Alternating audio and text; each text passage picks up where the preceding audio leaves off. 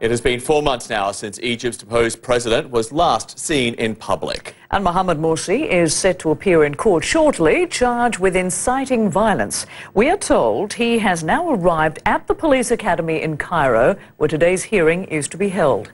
And these are recent pictures of Morsi behind bars and meeting with visitors at the prison, where he's been detained for months.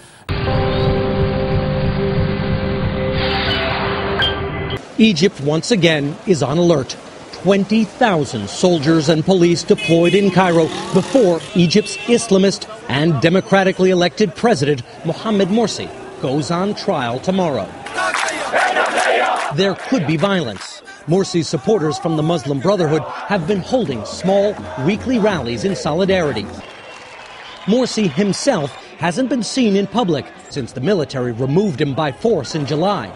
The last time Morsi's followers gathered in large numbers, they were gunned down, hundreds killed.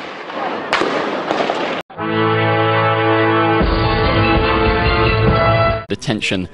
Shown in footage published by Egyptian newspaper Al Watan this weekend, the former president spoke of the stakes of his trial.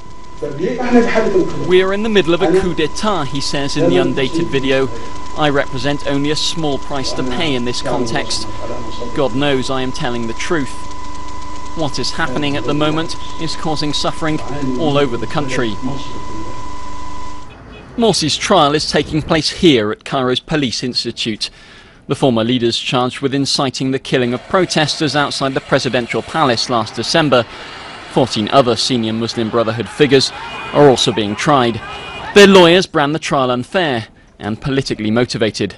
In our defense, we will stress the legitimacy of Dr. Morsi and that what took place is a military coup.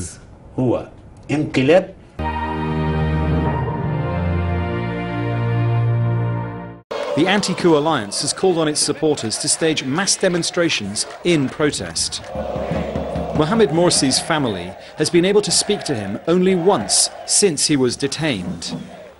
They will not be in court on Monday since, like him, they reject the court's right to try him.